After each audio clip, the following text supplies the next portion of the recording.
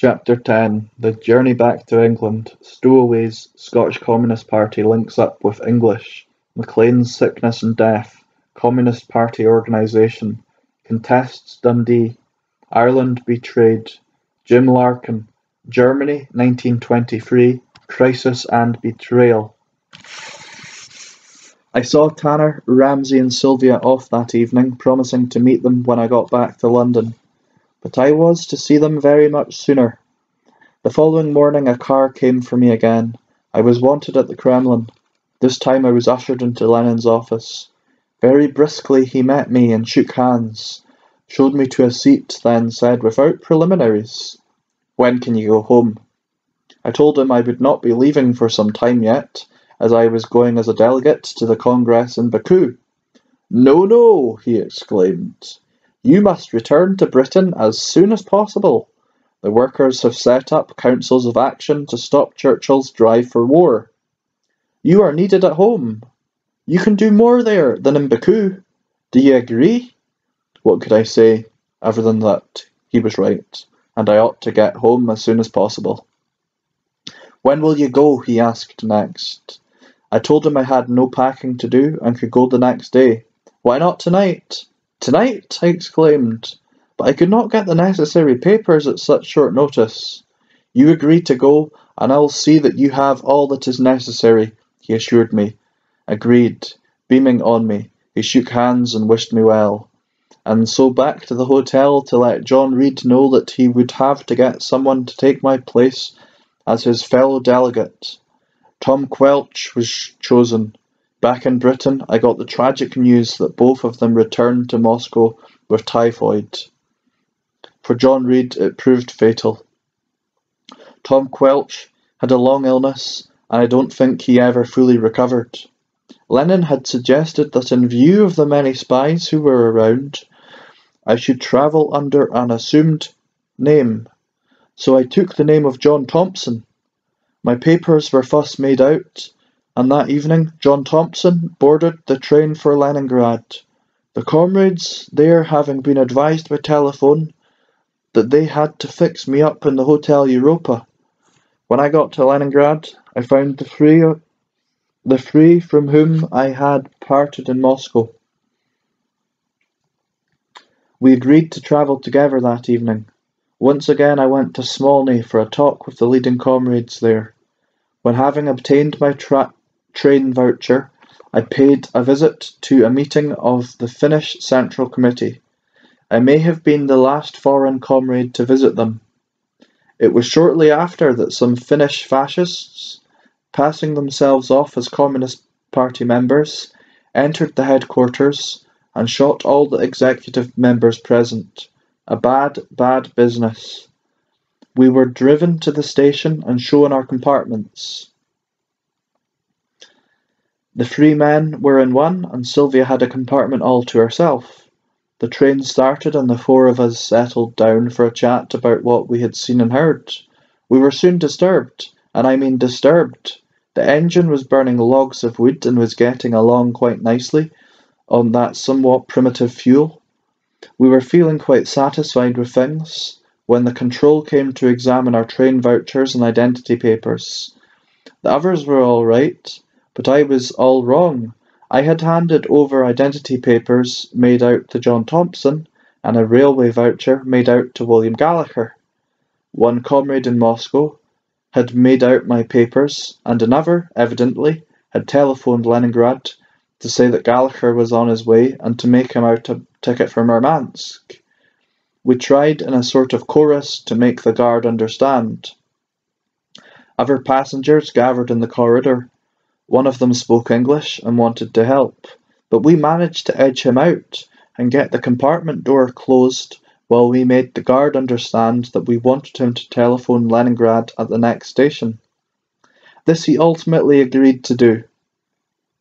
Having got this arranged, Sylvia went to her own compartment, and the rest of us settled down to woo our friend Morpheus.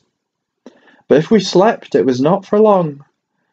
At about 2 in the morning we woke choking. The compartment was filling up with harsh penetrating smoke. We threw open the door and found the corridor filled with it. The front corner of the carriage was on fire. We were not alone in being roused. The attendant had wakened and signalled to the engineman, and the train was stopped. We went out of the carriage in record time. But Sylvia! I went back and found her nearly suffocated.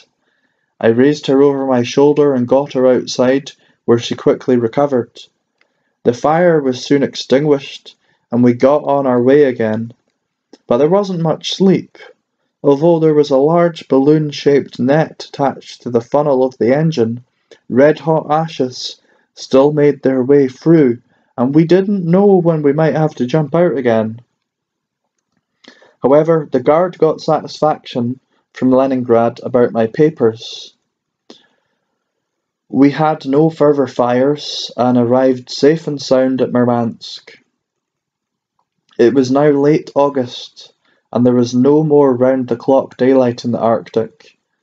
Little knowing what lay ahead, we boarded a fishing boat for Vardo. We set off in the afternoon in a choppy sea. By night-time, the little craft was almost turning somersaults. We were down in the forward cubbyhole. Sylvia could not stand the confined space and the strong odour that clogs the air in such vessels. She wanted out on deck, and I had to go with her. The seas were dashing across the deck, but she wouldn't stay inside. I got a tarpaulin from one of the fishermen, got Sylvia to lie along the hatchway, and covered her with the tarpaulin. I wedged myself between the hatchway and the beam, and held her there all through the night, the sea behaving worse with every passing hour. What a night! I had been in several rough seas in the Atlantic, but that little craft got a buffeting worse than anything I had experienced before. It got so bad, the skipper took what must have been a desperate chance. We were running head on, and after a particularly heavy sea, he swung the little craft around. He was certainly high-skilled. Had we caught the next one on the beam, it might have been all over with us. But he made it, and we ran with the sea towards the shore, into a cove where the water was calm and quiet. This would be about 7 o'clock in the morning. The skipper knew where he was making for. There, on top of a rising piece of ground, was a Soviet wireless station. We made our way up to it, and got a cordial welcome from the staff. They made us coffee, or rather, it was a substitute, but it was wet and hot and just what we needed. They heated up some potatoes, mashed them, and mixed them with chopped bully beef. We told them it tasted good. They said we should thank Ironside when we got back home. They were still living partly on the rations that General Ironside had left behind. It was a pleasant change to sit and chat with no wild sea jumping at us. We dozed a bit, for we had had no sleep all night. When we came off the boat, I could scrape the brine off my face, and of course I was soaked right through. Sylvia had come through it very well, and though, like the rest of us, she had got badly shaken, she wasn't long in getting back to her old lively self with the staff at the station. And maybe she had forgotten that while I was holding her on the hatchway, her mind had gone away back to her childhood days in the English countryside. She had started reciting what was, I expect, a folk ballad. Something about getting caught in a storm and about the old oak tree that sheltered me. From under the tarpaulin she had peeped out and declaimed, "Gallacher, you're my oak tree." In the evening we set off again. The skipper thought the sea had fallen a bit. If it had, it wasn't long till it was up on its feet again. I must honestly say that it seemed worse than the night before, and the old oak tree had to function once again. In the early morning, the captain took another chance, and on this occasion ran us into the harbour of a village called Viadaguba. Sylvia was taken to a house on one side of the harbour, and the rest of us got a room across the other side. It was decided that we should spend the night there and make another try in the morning. We were fairly comfortable, and we got enough to eat. Ramsay and Tanner occupied the only bed, while I made myself comfortable on the floor and enjoyed a much-needed sleep. In the morning, after a cup of coffee and a piece of black bread, I went across to let Sylvia know that the boat was ready to leave. The woman who had came to the door looked at me in surprise when I asked for Sylvia. She waved her arm towards the mouth of the harbour, and I gathered indicated that Sylvia had gone. I couldn't understand it. I went back to the other side and spoke to the skipper, who knew a bit of English, asking him if he knew what had happened. You could have knocked me down with a 12-pound hammer when he told me that she had gone with a Soviet trader that had been lying over on her side of the harbour. The names we called her when I reported to the others. To slip off like that, without a word, there's gratitude. There was nothing we could do about it, but get aboard our own craft and hope for the best. Well, it is always permissible to hope, but we don't always get what we hope for, and we most surely didn't get it on this occasion. That night, so help me, was worse than the 2 previous nights put together. During the worst of it, Ramsay, Tanner, and I solemnly shook hands and prepared to meet our doom. When at last we did get to Vardo, the first thing we did was to send a cable to Moscow recommending that no more delegates should be sent by the Arctic route. Alas, before Moscow could get through to Murmansk, another fishing boat had left. On board were 3 fishermen, a young French comrade named Lefebvre, and another French delegate. The 5 of them were never heard of again. A sad, sad tragedy. After a day's wait, we were put onto a Norwegian passenger boat. We had fine Norwegian names, but there wasn't a very keen lookout kept by the Norwegian police, or we would easily have been spotted. We heard a stewardess telling some of her passengers that though we had Norwegian names, we did not know a word of Norwegian. Although that was true, we had very little difficulty in making out what she was saying to the others. However, we got to Tromsø, where we disembarked without incident, and from there we got a night train for Christiania, now Oslo. Before 7 and 8 in the morning, we stopped at a station, the name of which I can't recall, where there was a station restaurant such as I had never seen before. The passengers entered the door and paid the equivalent of 4 shillings. Inside, waiters were busy laying steaming platters on a series of tables, eggs, fried, boiled and scrambled, all kinds of meat, hot and cold, fish, fruit, everything the heart or stomach of a man could desire. Plate after plate, if you wished to play the glutton, washed down by unlimited cups of coffee. Satisfied, the fed, not up but well, passengers returned to the train. We found Oslo an interesting city, with quite a brisk trade at the harbour. The day following our arrival, a message came from the comrades in Bergen to the comrades in Oslo. Sylvia Pankhurst wants Gallacher to come immediately to Bergen. Serious trouble. For Christ's sake, I appealed to the others. What can it be now? It was a laugh to them, but not to me. The comrades insisted that I should go. They took me to the station, where strangely enough the assistant station master was a Dundee man, bought me a ticket and saw me on to the train. I was met at Bergen and received the welcome news that Sylvia was aboard a ship and on her way home. The trouble? One of the comrades had helped her to slip aboard a ship the evening before we got her message. Once aboard, a seaman had tried to do her wrong, and she had rushed off the ship screaming, made her way to the Communist Party headquarters, and told them, somewhat hysterically, that she wanted Gallacher.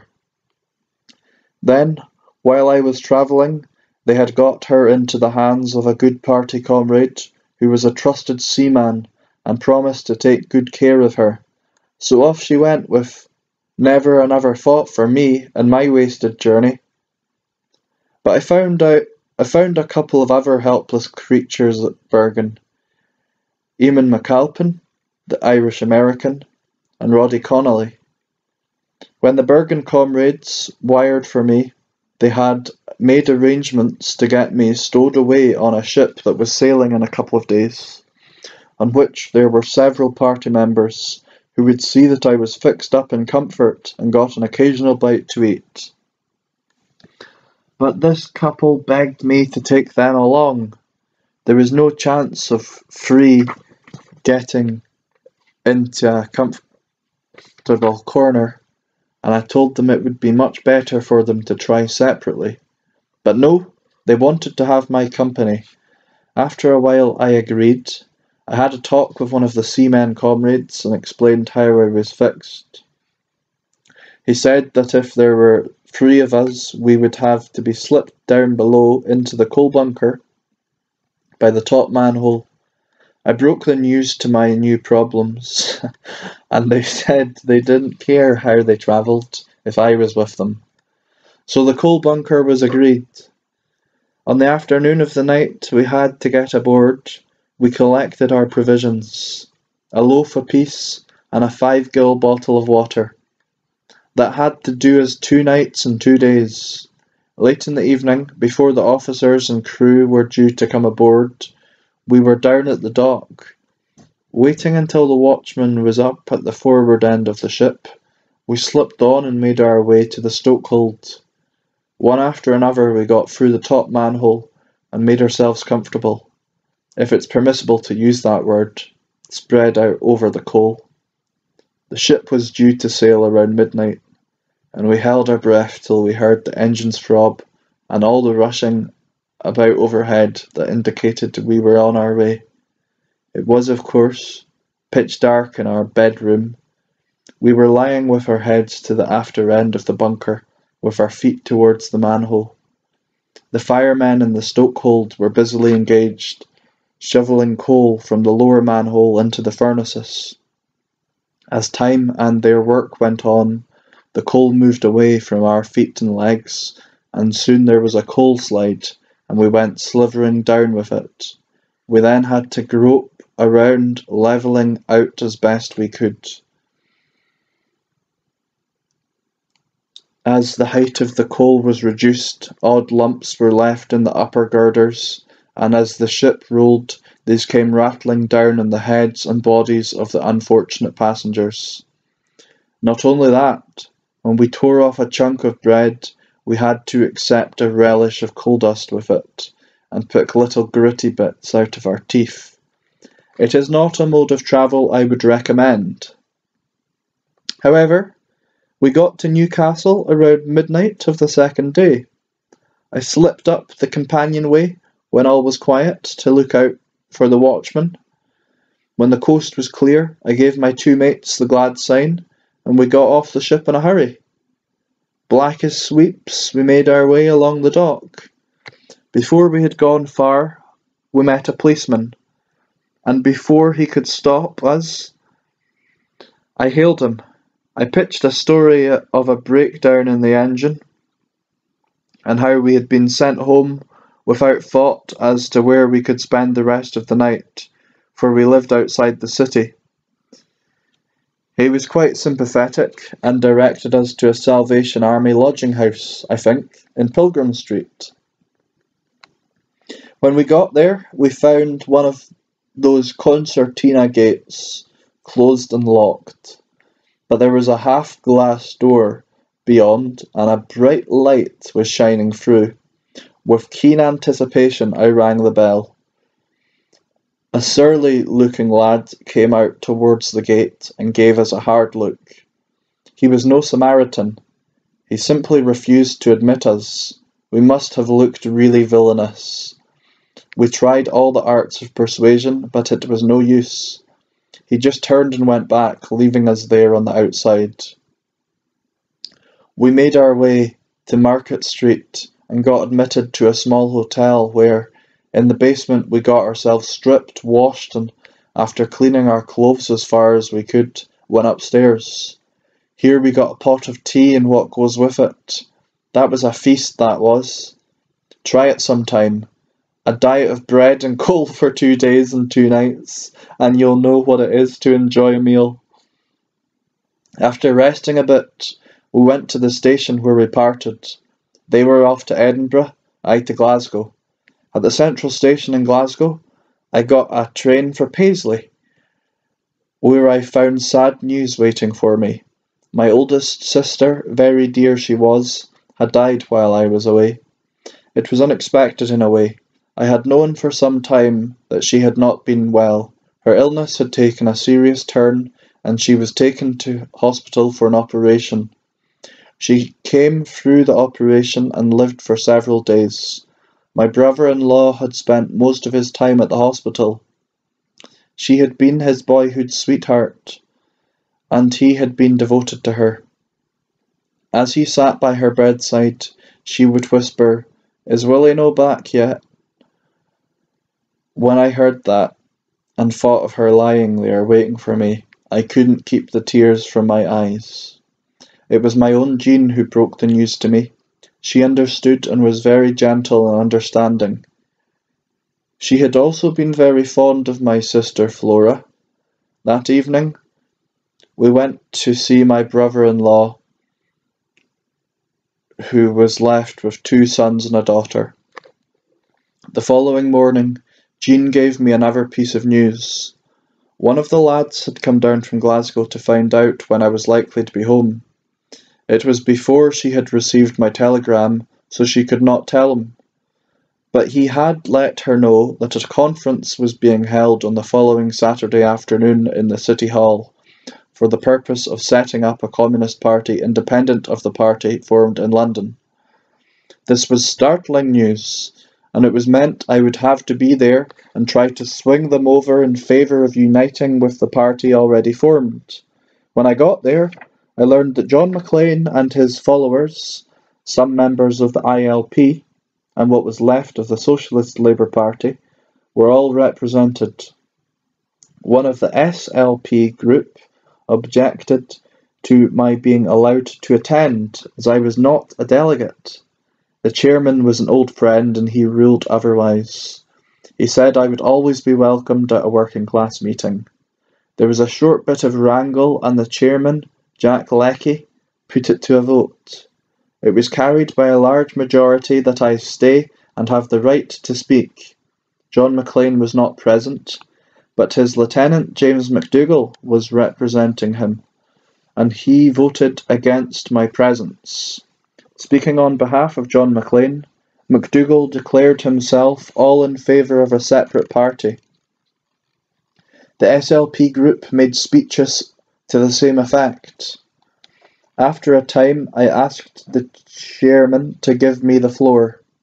I reminded them that the unity of the working class was something we had all earnestly advocated, that only through unity could we ever hope to make progress. True, it had to be unity based on a sound Marxist policy and programme, but had any of the speakers here who were advocating not unity but division, had they said anything against the policy and programme of the party already formed? Not one had done so. Apparently, they did not like some of the members of the new party as persons. At any rate, that seemed to be the burden of their arguments. I appealed to them not to go ahead with their separate party, but to appoint a committee to get in touch with the leaders of the new party, to get from them a clear statement of their policy, come back to another conference and make a report, on the basis of which they could decide what to do. The chairman said that this was a wise suggestion and counselled the delegates to accept it. Despite protests from the opponents, a committee was elected. I could not be a member of it because I was not a delegate to the meeting. But Jack got over that by proposing that the committee should be given power to co-opt me. This was also agreed, much to the disgust of MacDougall and the remnants of the SLP. The committee got in touch with the new party, and out of the negotiations and a further conference, it was decided to hold a unity conference in Leeds, at which all official positions would be thrown open for election. Arthur McManus had already been chosen as president of the new party, and that position, with the others, was open to be challenged. Jack wanted me to stand for president. I was against it. The new party would have a majority of delegates at the Unity Conference, and they would undoubtedly vote for their own already chosen president. Moreover, I had recollections of our comradeship during the first years of the war, and I had no desire to give the impression by standing against Arthur that I had no confidence in him as a leading official of the party. There was a further drawback, which I didn't mention. Anyone who stood for the position of president could not be nominated for the executive, so I held back. But Jack and the other Scottish comrades were adamant. I must stand. I let them put my name forward. And, as I had expected, all the Glasgow delegates voted for me and all the others voted for Little Mac, as he was familiarly known. So president and executive were elected, and I remained a member of what at that time we called the rank and file. The following week, I made a point of seeing and talking to John McLean when I told him that Lenin had expressed a very strong desire to see him. John knew that his work was well known in the young Soviet Republic. He had been appointed consul for Scotland, and one of the docks in Leningrad had been given the name of John McLean Dock. Quite apart from the message I had brought from Lenin, he appeared keen to make the trip. He had certain commitments to fulfill, but assured me he would not take on any more. When they were concluded, he would make the journey to Moscow. I was very happy at the outcome of this task, and despite his anger at what had happened with regard to the separate party, we were on the friendliest possible terms. About a month later, I learned that he had decided not to go to the Soviet Union. I went to see him again in the Ingram Street Hall, where he was using a room as headquarters of what he'd called the Tramp Trust, but afterwards changed to the Scottish Communist Republican Party. I found him in the company of an ex-policeman from Dundee, Sandy Ross. This fellow was one of a number of harpies who were clinging like parasites to John. Up to the last, John got mass support from the working class and, with his public meetings and Marxist classes, he drew in sufficient money to maintain this ex-policeman and something to spare for 2 or 3 others. Strange that with his obsession about spies, he should have such a questionable customer as his constant companion. I tried my best to get John to keep the promise he had made me. "How do I know that what you told me about Lenin is true?" he said. "Why are you so anxious to get me away from Scotland?" I gazed at him astonished. "Has someone been suggesting that I want you out of the country?" I asked. His eyes shifted. He shifted his eyes to Sandy Ross. "You big white-livered bugger," I said to that subject. "Is this some of your work?" "I had nothing to do with it," he muttered. One thing led to another, and at last I found that a prominent member of the SLP had told John that I was jealous of the standing he had with the working class and wanted him out of Glasgow. I was mad, blazing mad. When I got home, I made a very bad blunder, one of many of which I have been guilty on occasions. I wrote a letter. I marked it private and confidential, and sent it to the secretary of the SLP, a lad called Mitchell, asking him to put it before his executive. I explained what had taken place between John and myself when he agreed to go to Moscow, and how a prominent member of the SLP had succeeded in getting John to call off the visit by telling him that I was jealous of him. A very silly statement, and one that would have had no effect if John had not been a sick man. I went on to say that this was a very serious matter, that John was suffering from hallucinations, and if he didn't receive treatment, it could mean the end of him as a working-class agitator and teacher. I pointed out that he would get the treatment he required in Moscow, and it was criminal on the part of one of their members, whom I named, to stand in his way. That's roughly what I wrote. What happened? Mitchell telephoned the lad who was doing the dirty work, read the letter out to him, and asked him what he should do. Make copies, was the answer he got, and give one to John McLean. How do I know this? The following Sunday evening, at a packed meeting in St. Mungo's Hall, John told his audience, "Gallacher is trying to make out that I am mad. He wants to get me in an asylum." He produced a copy of the letter, told how it came into his possession, and read it out then and there. What comrades! And poor John did not realize how rotten they were, that they could play such a dastardly trick not on me but on him. As sure as I write this, they killed him. The remnant of the SLP, without a future, thought maybe they could get a blood transfusion through association with John's Scottish Republican Party. A conference was arranged between them. It was arranged for a Saturday afternoon in the SLP Hall in Renfrew Street. I told my friend Sterling I was going to force my way in and challenge them about my letter and the sickness of John McLean. He said he would like to come with me. I told him there was a chance that I would get thrown out. "All right," he grinned. "I'll be there to catch you."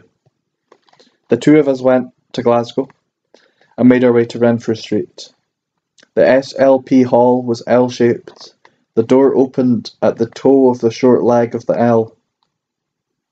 The platform was at the corner, looking into the long leg, which of course could not be seen from the door. I opened the door and pushed in.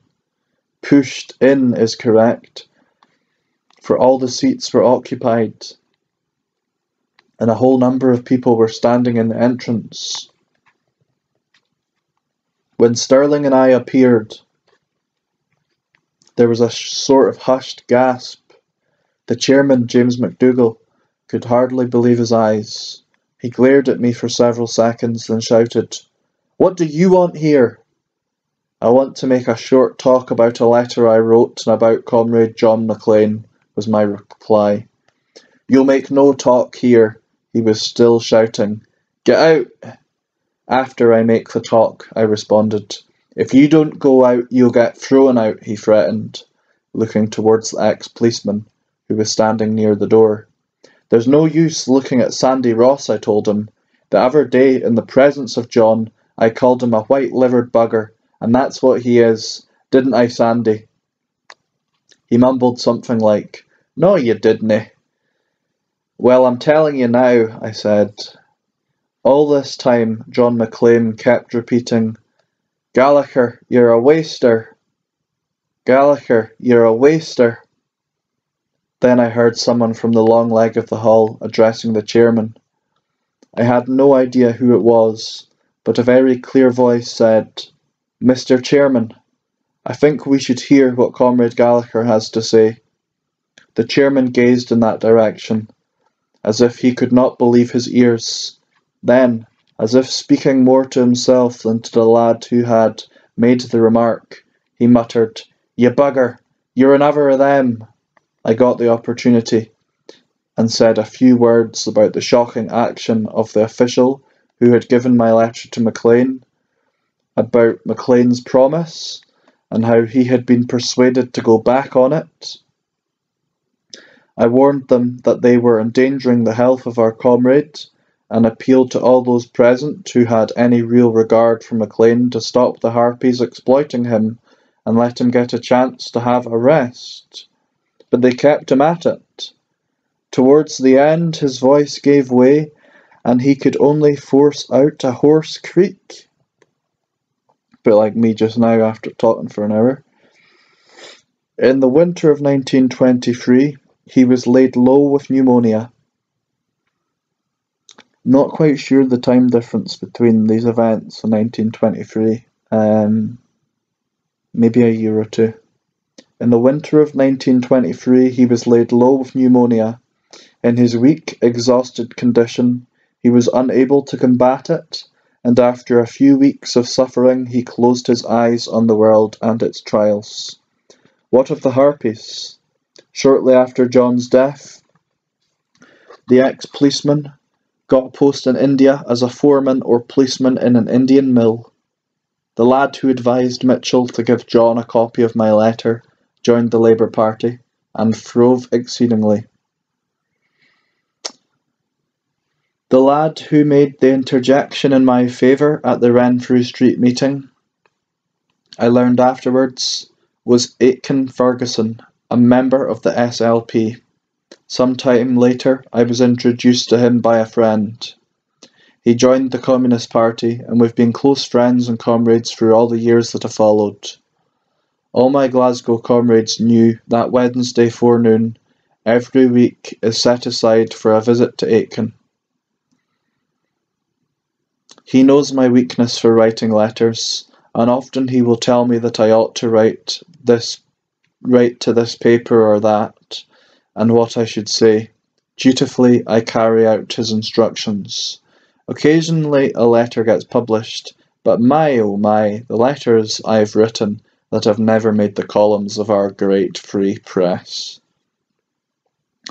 Although I was not an official of the Communist Party, I was a very busy man, meetings all over the country, street meetings, indoor meetings, mass meetings, and small meetings.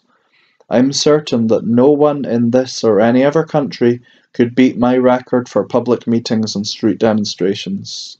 Of course, there were many other comrades participating in the organisational and propaganda work. But despite the devotion of many good men and women, the party was not flourishing. Things, in fact, were quite otherwise. The revolutionary tide that had arisen on the continent had had a big effect in this country, so much so that the Labour Party executive published a document, Labour and the New Social Order, in which we were told, Labour, whether in office or in opposition, will do nothing to help in the restoration of capitalism, but will do all in its power to bury it with the millions it has done to death. The Labour Party had also, for the first time, set the goal of socialism as its aim. But by 1921, the tide was showing signs of ebbing. On the main hoardings of the country could be seen appeals with pictures of Labour leaders who had already forgotten their own document and were loyal to the bourgeoisie, urging the workers to work harder and produce more. Our party was likewise feeling the effect of the receding tide. Many enthusiasts who, like the wealthy people of the year 1000, when it was prophesied that the balloon would go up and the elect would go with it, had poured a goodly portion of their wealth into the coffers of the party, were now falling off. Others who had expected spectacular things to happen with the formation of the party began to drift away from it. The situation was giving concern to the leadership. At an executive meeting, it was suggested that my experience of the ups and downs of movements might be helpful, and it was decided to co-opt me onto the executive as vice president, with power to make recommendations for stopping the decline and for getting the party on the upward path once again. As I found out very early, I had taken on a tough job. Not only was the membership at a very low ebb, the financial situation was extremely threatening too. It was obvious that several full-time functionaries would have to go and find a livelihood elsewhere. It would scarcely be worthwhile to list all the organisational changes that were made, for it may be mentioned that I set up 2 committees in an effort to draw all members of the party into its work. I set up what were known as the organisational and political subcommittees. These became recognised organs of the party. As for finance, I proposed the cutting down of expenses in various ways, including head office and district office expenditure. Several sackings had to be made, of which I will mention only one, because of a sequel that will be mentioned later. I sacked Jack Braddock, Bessie's husband, and how I wish I had kept the correspondence that passed between us. Like so much else, it has gone. It was drawing towards the autumn of 1921 when I became Vice President. I found that I was just in time to go with a delegation of Communist Party leaders to meet a delegation from the Labour Party executive to discuss our application for affiliation.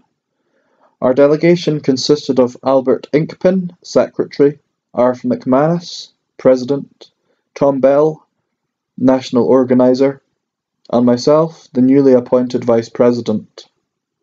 Representing the Labour Party were Sidney Webb, Philip Snowden, Arthur Henderson, and the National Agent Egerton P. Wake.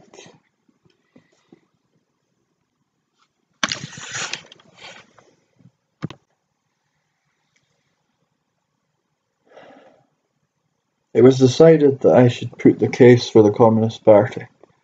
I thought the President ought to open, but he and the others were against us. I wondered about it at the time, and we weren't long in the joint session before I found the reason for it. I thought I had made out a good case for our affiliation, and I certainly got a courteous hearing, but no sooner had I finished than Sidney Webb got a press cutting from among his papers and said to me, "You have made out a very good case for affiliation. Now tell us what this means." And he handed me the cutting. It was from our party's weekly paper, and the date was a week after party's formation in the previous August, while I had been in Moscow. I was completely knocked off my balance when I read it, though I tried not to show it. It was a very short note, written by McManus, to reassure those members of the SLP whom he had been able to bring with him into the new organisation, all of whom had throughout the conference remained firmly opposed to affiliation. He told them they had nothing to fear, that our application for affiliation was being made so that we could disrupt the Labour Party from within. Talk about fighting a losing battle. We were routed before we met in conflict. I tried my best, but they always returned to the question of loyalty, in relation to which they could put no trust in us. I waxed wroth at this, addressing myself to Snowden. "How can you raise the question of loyalty with us?" I asked him. "I was loyal to the movement when many of those you are associated with now had gone over to the enemy. You were in Glasgow when I was out on bail, and you warmly congratulated me. Isn't that so?" He agreed, and said that he would take none of it back. He would welcome me and others of our members into the Labour Party, but not the Communist Party itself. The party could only hope to gain its aims by disrupting the Labour Party, and we couldn't get past that. We were solidly against affiliation. At the subsequent St. Pancras Congress of our party, our late and ever-revered comrade Tommy Jackson inadvertently gave our enemies a further opportunity of misrepresenting the party's policy. In answer to a question someone had put to him about shaking hands with Arthur Henderson, one of the men responsible for the shooting of James Connolly, he made the typical Jacksonian remark, Yes, I'd take him by the hand as a preliminary to taking him by the throat. For years that was presented on the platform and in the press as the Communist Party has openly declared that it would only shake hands with the Labour Party as a preliminary to taking it by the throat. This distorted version was spread so rapidly and continuously that it was impossible for us with our limited means to overcome it, and so the membership of the Labour Party got an entirely wrong impression of our party and its policy. At this same Congress, which was held in March 1922, the executive proposed that a commission of 8 E.C. Executive Committee, I think that is, 8 E.C. members should be set up to go into the whole question of party organisation, including finance, policy and leadership. An amendment was moved and carried against the E.C. by 87 to 38. That the commission should consist of non-E.C. members. This represented a victory for those who at that time regarded themselves as the constructive opposition. It was eventually decided that a three-man commission was adequate, and I was very strong in demanding that R. Pam Dutt, the young student I had met at Guildford, should be its chairman. Having achieved this, I was quite satisfied that the other two should be Harry Inkpin, brother of the party secretary, and a fine young chap, and a young comrade Harry Pollitt, who had come from Manchester to work in London. The commission did a great job for the party. Comrade Dutt was obviously the guiding and directing force in its work and achievements. The report presented for discussion gave all of us, whether in the country or at headquarters, a clear idea of how a Marxist Communist Party should organise and carry on its work, and the correct Marxist policy on which that work should be based. The report didn't immediately solve the problems of finance and membership, but it started us on the way to solve them. In the meantime, there was an election coming on, and I had been chosen to contest Dundee as Communist Party candidate. Dundee was a single constituency with 2 representatives. Churchill, at time, was one. I cannot recall the other. Labour put up Tom Johnson, and though not openly making a pact, I encouraged their supporters to give their other vote to Eddie Scrimgeour, the prohibitionist. Eddie had stood on several previous occasions, and this time there was an amazing sweep of sentiment around the slogan which could be seen and heard all over Dundee. Give old Eddie a chance. And by God, it got old Eddie the votes. By God is correct if we were to believe old Eddie. At the declaration of the poll, it was to God, not to the electors, that he rendered thanks. Eddie and God were an unbeatable combination, while the sentiment lasted. We were a terrific campaign nevertheless, directing all our fire against Churchill. I had a great band of workers, most of them, like Eddie, prohibitionists. There had been a split in the ranks of the prohibition movement some time before. Bob Stewart was the leader of a group that wanted socialism to be made the goal of the movement. Scrimgeour's social programme, if such it could be called, was pie in the sky.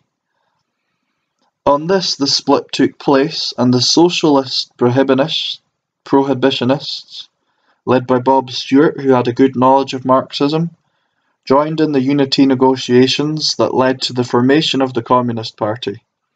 As a branch of the party, they were very active, with the advantage of having a hall, Not a very large one, but useful for all kinds of meetings.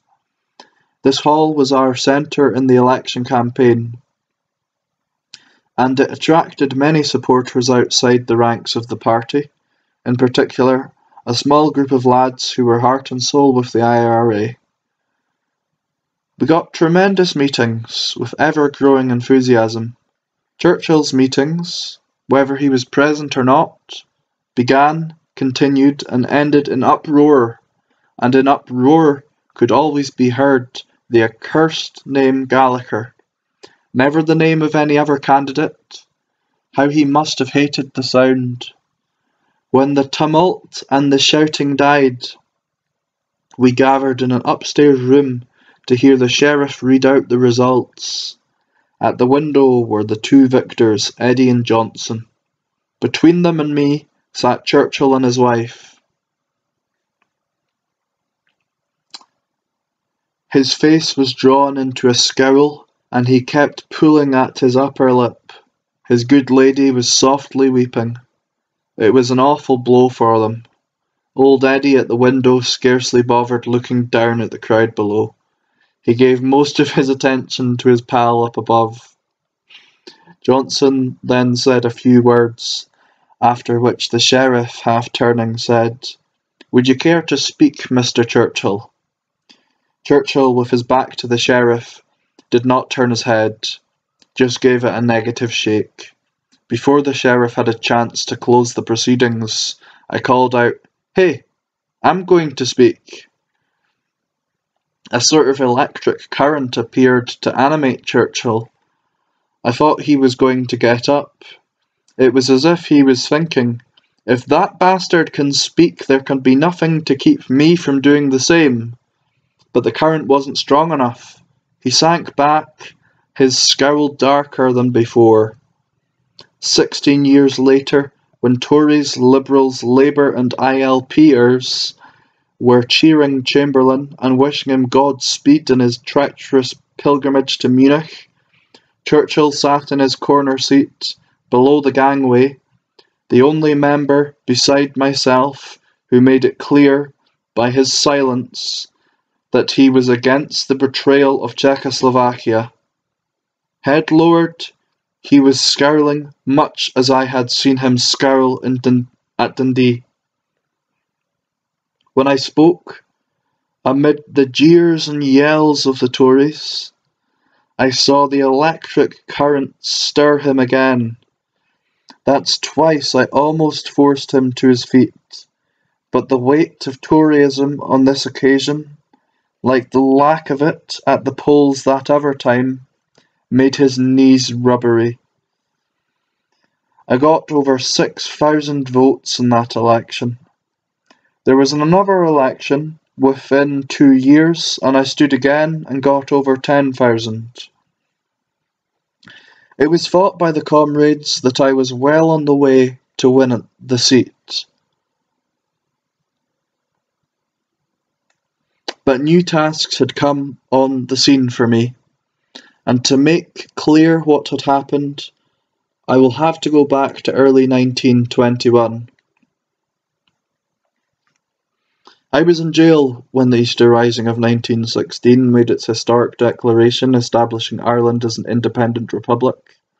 The Clyde Workers' Committee kept close in touch with the Irish movement, several of our members having had a long association with James Connolly through the Socialist Labour Party.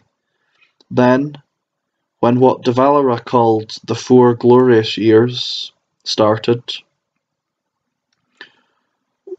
we were ready to give our fullest support to the Sinn Féin government in the heroic fight it was making for an Ireland free and independent, one and indivisible.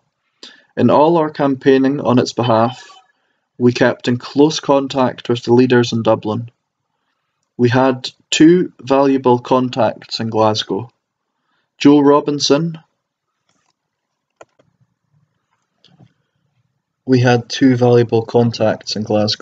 Joe Robinson, whose brother was an officer in the IRA, and Charlie Diamond, who ultimately got arrested and deported to Ireland, only to have the deportation order withdrawn and compensation awarded to him when the treaty was signed. In November 1921, the Lloyd George government, realising that the strong feeling in this country and America would sooner or later overwhelm them if they continued their utterly ruthless and brutal war against an heroic people only asking to be free, decided to open up negotiations with President de Valera and the Irish government. De Valera, who had £5,000 or £7,000 on his head, dead or alive, came to London and had a session or two with the tricky Welshman. But nothing Lloyd George could say or do could shake or change the Irish president. No allegiance to the crown, no partition. Ireland free and independent, one and indivisible. All the threats of an all-out terrible war made no impression on him. He and his government were bound not only to the living but to the dead, to face whatever perils might lay ahead to ensure the realisation of their centuries-old struggle. He went back to Dublin and reported what had taken place in London, to prepare if necessary to face a further period of armed struggle. Then came the proposal for a conference couched in very ambiguous language from the British cabinet. In Dublin it was decided to send plenipotentiaries, as it would be an advantage for the President of the Republic to remain in Ireland. The plenipotentiaries were Arthur Griffiths, Michael Collins, Robert Barton, Edmund Duggan, and George Gavin Duffy. Also with them was Erskine Childers, who, with a team of capable young journalists, was responsible for publicity. Before the treaty was actually signed, word of what was going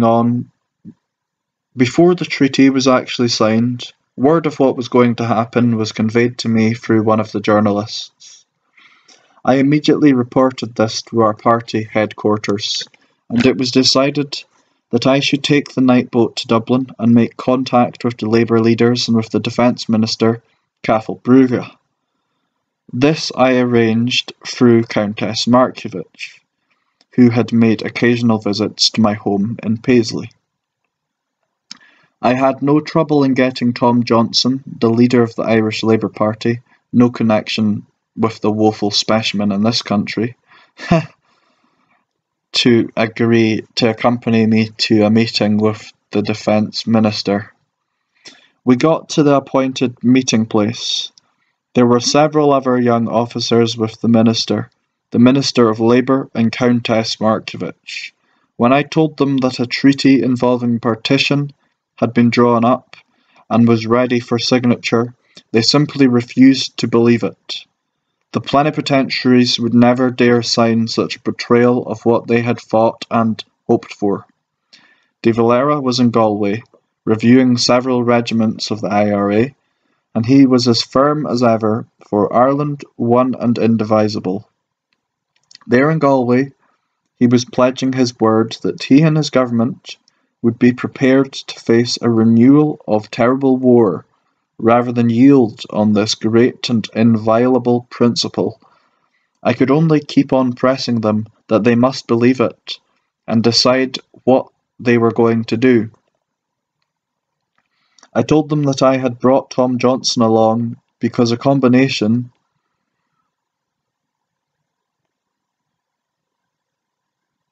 between Labour and Sinn Féin in such a situation as was about to arise was absolutely essential.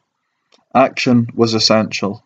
I suggested that they should arrest Griffiths and Collins as soon as they landed, and then issue a call to the people of Ireland to prepare for whatever might eventuate. But this would call for a declaration of policy. I asked the Defence Minister to give his consideration to a document I had prepared, setting out a programme for his government to follow in orders to make life better and brighter for the workers and small farmers. This was too much for Cathal Brugha. He was the Iron Man of the Republican government, and one of the most courageous, resolute fighters for Ireland I ever met. One look at his strong, sharp-featured face, and you knew that here was a man who would never yield in his devotion to the Irish cause. Ireland, one and indivisible, was engraved on his heart, and for Ireland he would live or die. Alas, he chose to die when he might have lived. He was a businessman and a Roman Catholic, two reasons for his antipathy to communism, in fact to anything of a radical character. In response to my suggestion, he said that I would always be welcome in Dublin, but not to try and get them to accept communism.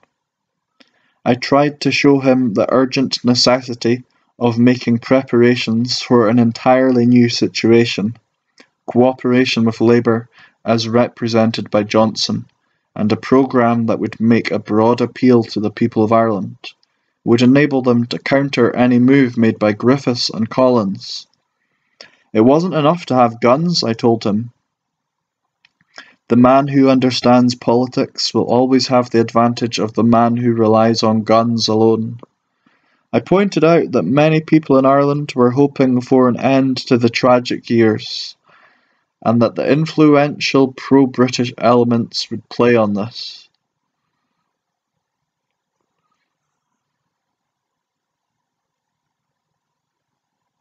Griffiths and Collins, if they were allowed to take over, would be very pleasant and accommodating until they had got themselves established. Then they would suppress all armed opposition.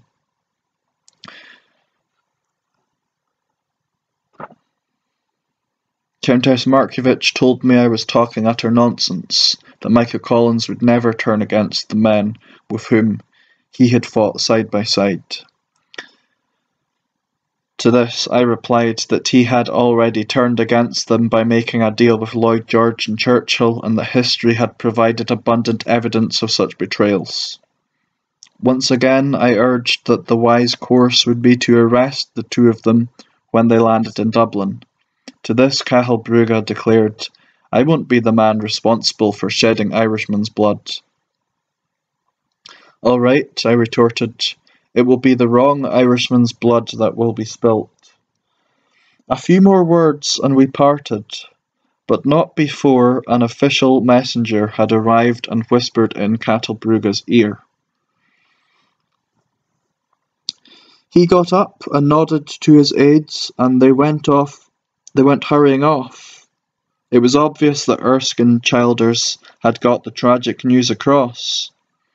Griffiths and Collins returned with the treaty that had been signed without reference to the President of the Republic, who had recognised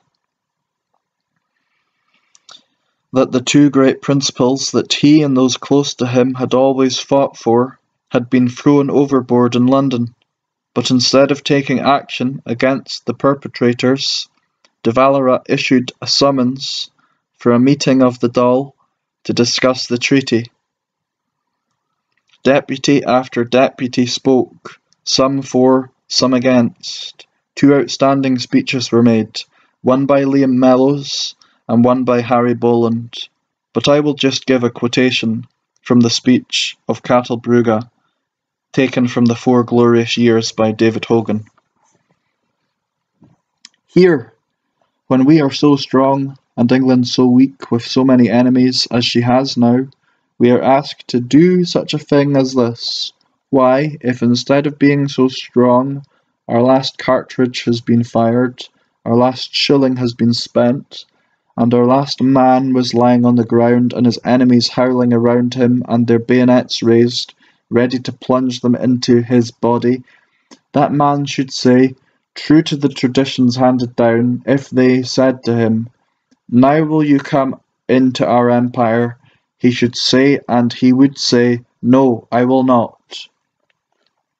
And of this David Hogan could say, "I can hear again Cathal Brugha, on this last day of the debate, foretelling his own death. Yes, the last day of the debate, and drawing nearer the last day of Cathal Brugha. For the debate ended with a vote of 64 for the treaty and 47 against. As David Hogan says, and within a very little time more than 4 men who had voted for the treaty were back in the ranks of those who voted against it. A near thing, but near enough to put power into the hands of Griffiths and Collins. When the vote was declared, Gallacher said a few words and then broke down and cried. He had reason to cry, for he had failed the Republic.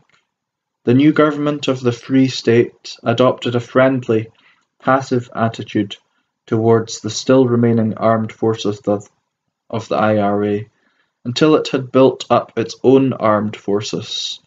Then, urged on by its British overlords, it launched a full-scale attack on the 4 courts held by Rory O'Connor on the headquarters of Cattle Cattle and his lads held out until further resistance was useless.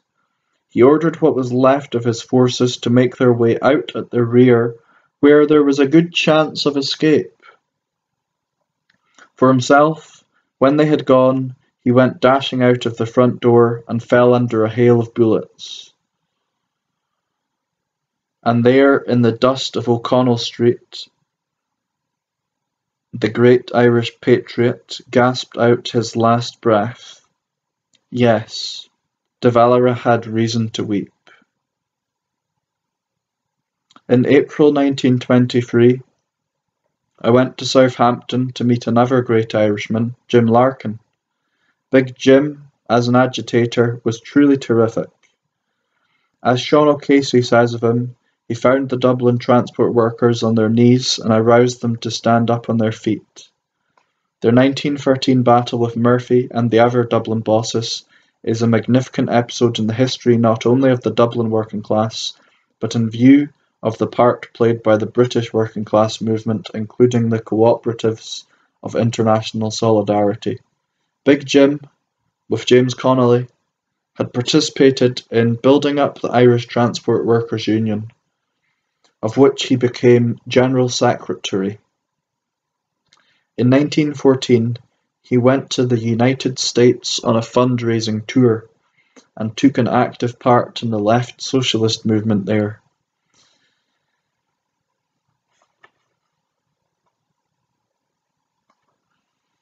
In 1919, when communists and lefts were being attacked, he was arrested, put on trial and sentenced to from 5 to 10 years in Sing Sing. In 1923, he was set free and was deported to Britain. There were 4 of us at Southampton to receive him. Delia Larkin, his sister, Daly of the Dublin Trades Council and Irish-American, now Australian, Eamon McAlpin, and myself. It was clear from his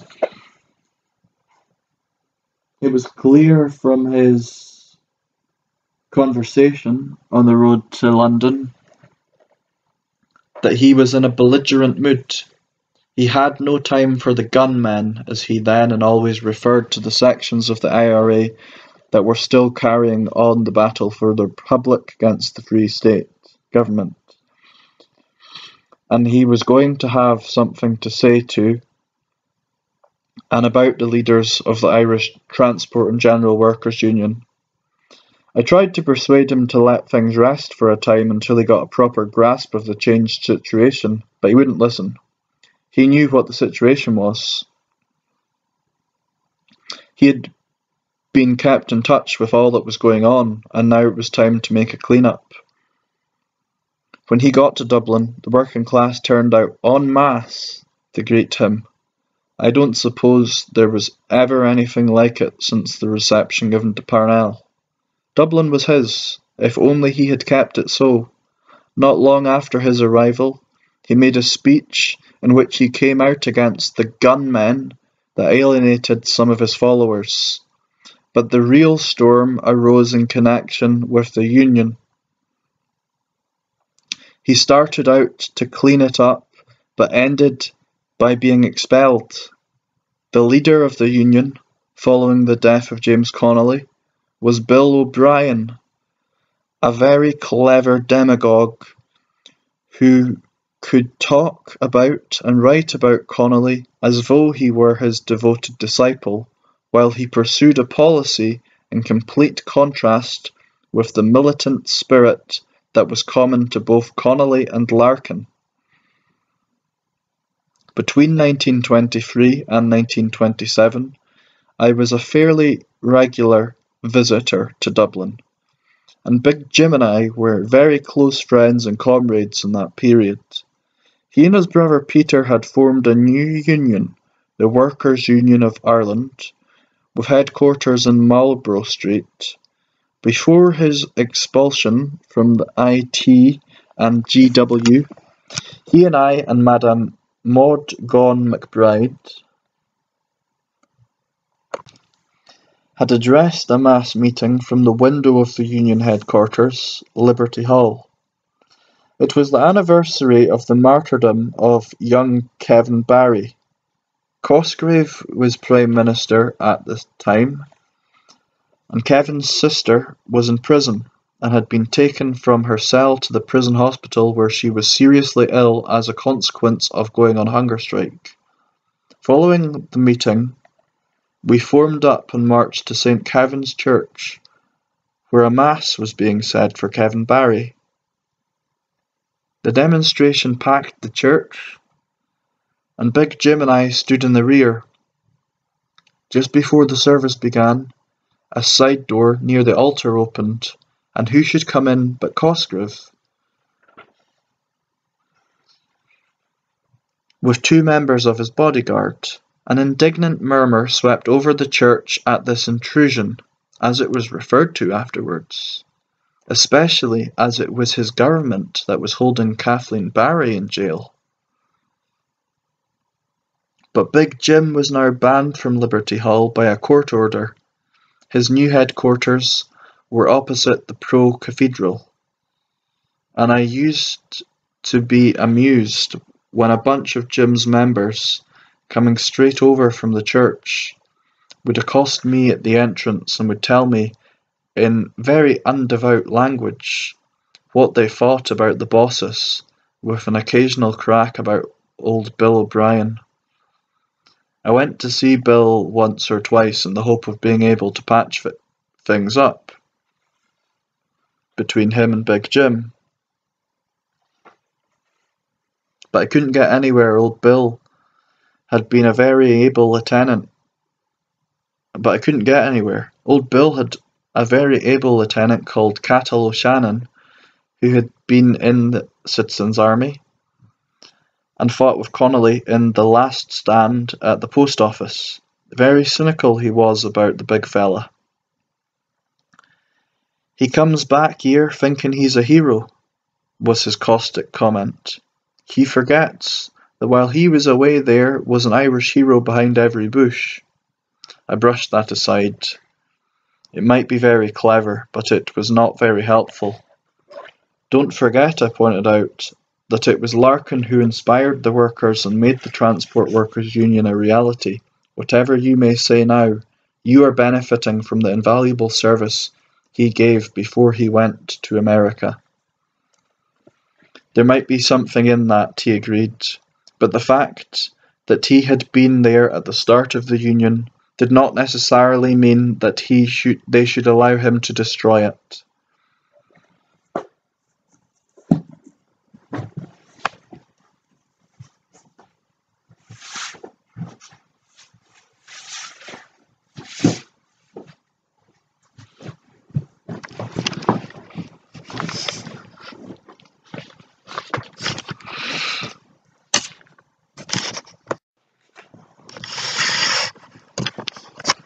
From that, they could not be moved. Of course, Big Jim was a difficult man to work with. He couldn't bear contradiction, and did not hesitate to browbeat any incipient opposition. He was a powerful figure of a man, toppling 6 feet, strong of build, with a lion-like head and a voice that could be as gentle as a dove's, or if need be, as loud as the lion's roar. He was a passionate speaker. He knew poverty and hardship, and he hated those responsible for it. He was, in that sense, the voice of the insurgent working class. And while I would class him among the greatest agitators I ever heard, I couldn't say the same for him as a propagandist. Like speakers such as A.J. Cook and Jimmy Maxton, he never prepared a speech, and his lack of preparation often led him into contradictions that were difficult to get over. An outstanding example of this I recall when he was standing as a candidate for the Dáil in 1927. I was over for the whole of the campaign, and with his brother Peter, was kept extremely busy. During the Troubles, proclamations were regularly issued from Westminster through Dublin Castle, and we therefore decided to issue a proclamation of our own. It was a dandy, and wherever it was posted attracted a great number of interested readers. It proclaimed what Big Jim was going to do if he was returned to the Dáil. In large type in the centre of the proclamation was the promise immediately to demand the repeal of the Public Security Act that had been pushed through by the Cosgrave government, an oppressive act as bad as the worst coercion act ever used by the British occupation against the people of Ireland.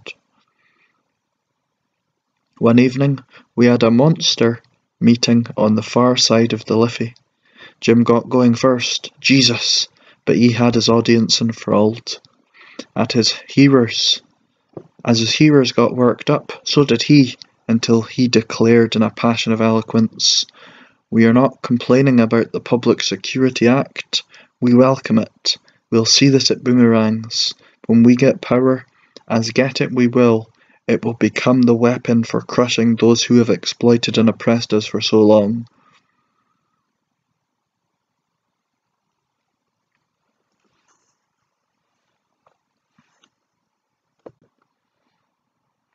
That's what he drove home, and by Lord, they cheered him. Pete and I could only look at one another and shrug our shoulders. That was Big Jim. He always had the audience with him, even when he was contradicting his own policy. Big Jim got elected, but he was not allowed to take his seat as he had been declared bankrupt following a libel case, which he lost, brought against him by the Irish Labour leader Tom Johnson. A few years later, he and his young son Jim were both elected. But back in 1923, after seeing Big Jim off to Dublin, I got ready for a visit to Moscow.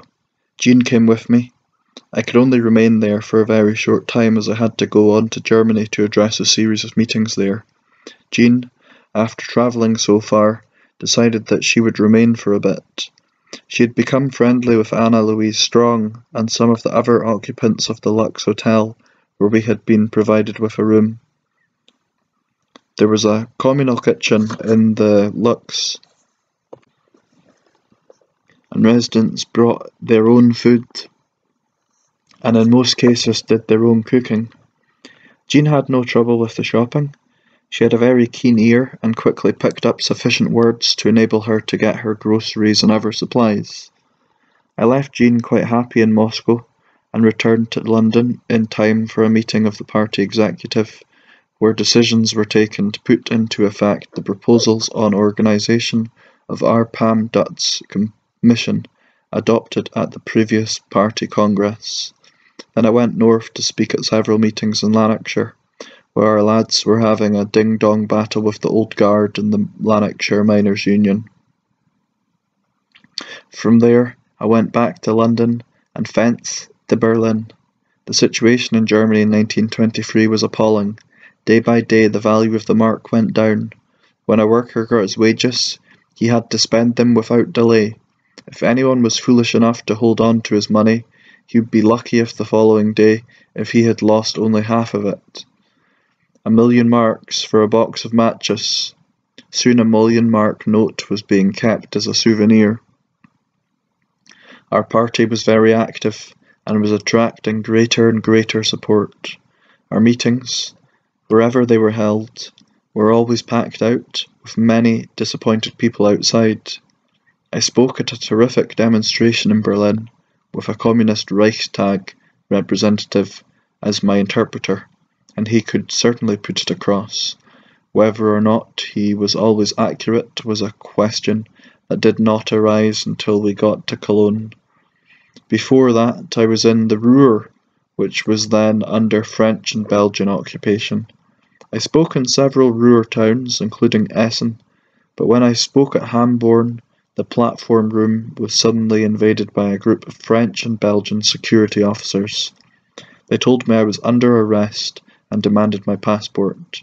As I was handing it over, the German comrades started to crowd in on the invaders, shouting all sorts of protests and acting in a very threatening manner. The security men started jabbering excitedly, and attention was momentarily turned from the victim, who was very efficiently removed from the scene. Out of a back door I went, onto the pillion of a motorcycle, and whoosh, through a dark wet night out of Hamborn to an unknown destination. Not until we had travelled many miles and drawn up at a darkened house in a dark street did I get a chance to see the size and shape of my rescuer. He had looked a likely lad in the dark, and when I got in the house, through a dark room to a little kitchen at the back where the light was on, I saw a tall young lad with a fair, smiling face, who was happy to introduce me to his lovely young wife. He gave her what was obviously a graphic description of what had happened. Her eyes were quite round as she listened. When he had finished, she shook hands with me again. I responded by shaking her husband's hand and trying to convey to her that he was the one to be congratulated. Neither of them knew a word of English, and I knew only a word or two of German, which I pronounced very badly, but after she had made a pot of ersatz coffee, we managed, with the aid of gestures and hieroglyphics, to carry on a sort of conversation. At bedtime, the young lad led me into the front room, which contained a very large double bed. He stripped and I stripped. He invited me to occupy the far side of the bed. Then he got in beside me. The young wife came in, opened a drawer, and took out a nightdress. I wondered where she was going to sleep, for there was no other accommodation apart from the small kitchen. A few minutes later she came into the bedroom, put out the light, and got in beside her husband. That was the first experience I ever had of sharing a bed with husband and wife. In the morning she was first up, and by the time we were dressed she had our breakfast prepared. The same ersatz coffee, the same black bread and substitute margarine that we had the evening before. Terrible, the privation that was inflicted on the working class. Yet in Berlin we saw the usual squander mania in the west part of the city that can be seen today. After thanking these hospitable young comrades and leaving them an English £1 note which they could hold on until something special cropped up, I got to the station and set off for Cologne.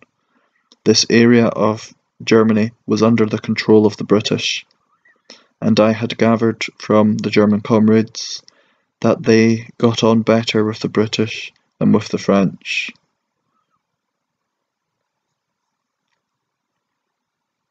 Nevertheless, I got a surprise when I entered the platform room of the hall where I was to speak. There were 2 British security officers there. "What's all this we have been hearing?" one of them asked me. I told him that I had had my passport taken away in Hamborn and had been threatened with arrest. "They're going too bloody far," he said, to my utter astonishment. "Something will have to be done about it." "Never you trouble, we'll get your passport back." I gasped. "I thought you were here with similar intentions," I said, hardly able to believe my ears. "Not at all," he assured me. "We're here to see that the people are properly treated, and we're not going to tolerate any bullying. I hope you have a successful meeting.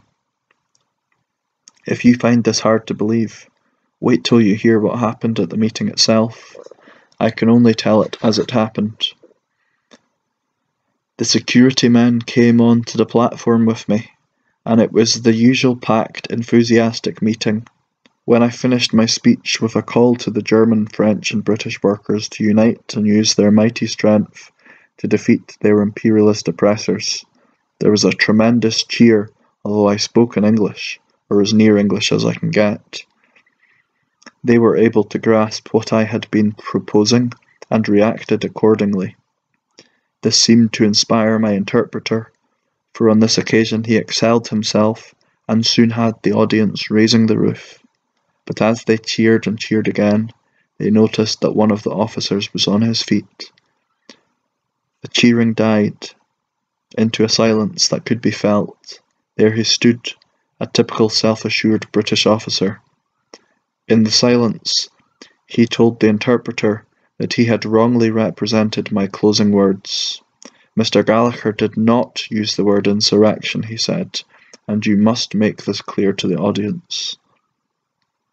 As he was speaking in German, the audience already heard it, and the interpreter could only confirm what the officer had heard. When we moved from the platform, I asked him why he had done what he did. He assured me that he regretted having to interfere, but that they would have to make a report, and they did not want any stories going around that I had been shouting for insurrection, as such language could quite possibly get me into trouble. I told him that what I had said actually amounted to insurrection, even though I had not used the word, to which he made the diplomatic reply that he would not report what I meant, but what I had said, and he was sure his superiors would not take exception to it. Well, there may have been something in that, but I did not like the diversion he had created. It would be talked about next day, and what I had said would get secondary consideration, I was sure. However, they got my passport and sent it back to me. The French had stamped across one page that I was undesirable. On my return, I sent it to the Foreign Office and got a new one. But no sooner had it arrived than I was invited back to Germany. A crisis of the first magnitude was working up to a head, and as the key to the situation was in Saxony, I was booked up to speak at a series of meetings there. When I got to Berlin, I found the party faced with the responsibility of carrying through a revolution, the crisis having taken such a rapid turn. In Saxony, a united front government of socialists and communists had been elected, and proposals were being put forward for drastic changes to the advantage of the working class. On my arrival in Berlin, I was informed that the Reich government, goaded by the British and American imperialists by their own Junkers, was contemplating action to suppress the Saxon government. This had sharply raised the question of a general strike. Such action would certainly have called for the overthrow of the Reich government. Conscious of this, I went off to Saxony with a grand young German comrade, Fritz Heckert, a leader of the Saxon miners.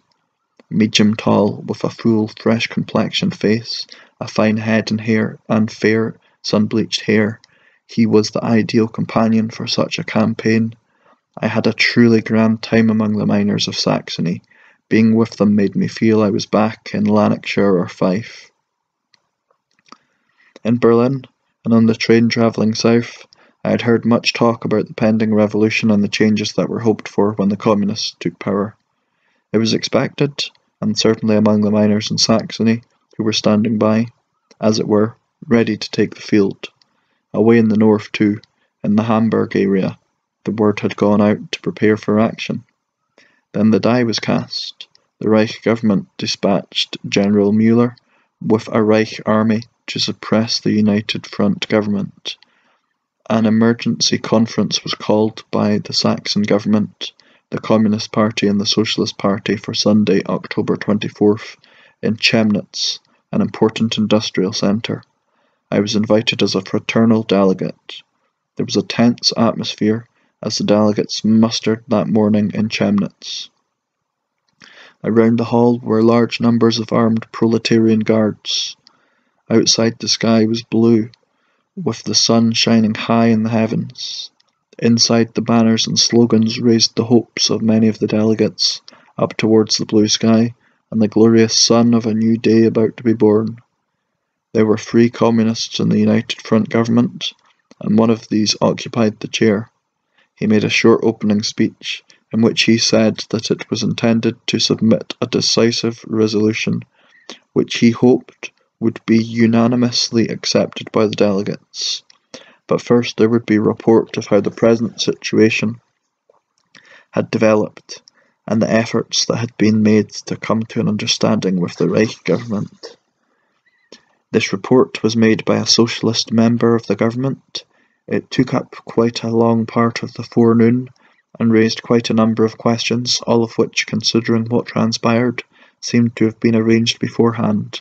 There was a short break for a snack, and for consultation among the leading socialists. When the conference assembled again, the leader of the German Socialist Party made a well-prepared conciliatory speech, in which he drew attention to the dangers that confronted them and all Germany, and suggested another effort before it was too late to get a negotiated understanding. As there was a majority of socialist delegates, this seemed to me extremely serious. I asked Fritz Heckert what had happened to Brandler and Fallheimer, the leaders of the Communist Party, and he told me they were in a room upstairs preparing a manifesto. I made my way up to them and got a cheery greeting. Brandler was a heavy-built working man with a very short neck that gave the impression of his being slightly humped. Fallheimer was an intellectual and looked tall and distinguished. Another lad named Jacob something or other, who turned up in London years later as a Trotskyist, was with them. I asked him why they were not down below. They were drawing up a very important manifesto, they replied, which would make a special appeal to the British workers. It was headed, "Hands off Free Germany," a great piece of work, no doubt, if it had ever seen the light of day. I told them there would be no free Germany unless they got below and took the conference out of the hands of the socialist capitulators. They tried to assure me that everything was all right, when I knew from what I had heard and seen down below that everything was all wrong. I watched them until they got their momentous manifesto finished. Then we went below to find that the conference and the revolution was finished. Tragic it was. The workers all over Germany were waiting for the call that never came.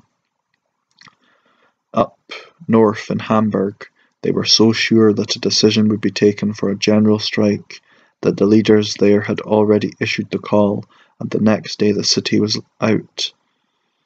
Meanwhile, the way was left wide open for Müller through the last-minute betrayal of the socialists, aided and abetted by the futility of Brandler and Fallheimer.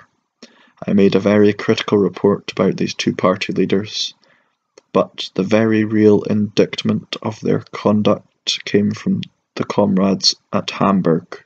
They are led by Ernst Feilmann, a big friendly docker. The workers had fought alone, but had been overwhelmed by the forces of the Reich. From the discussions that followed, a new party leadership emerged, with Feilmann to the fore. Soon he was the outstanding leader of the German Communist Party. He was arrested in 1933 and murdered in prison by the Hitler-Himmler gang as the Red Army approached Berlin.